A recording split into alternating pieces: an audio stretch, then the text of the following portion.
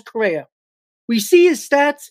Is he the power hitter that we need in this lineup? No. He averages around between 20 to 25 home runs per year, which is more than enough that this lineup can use. But what we do need more than a power hitter is a run producer. And Carlos Correa is that. Now, if you look at his stats last year with the Twins, he batted second a lot.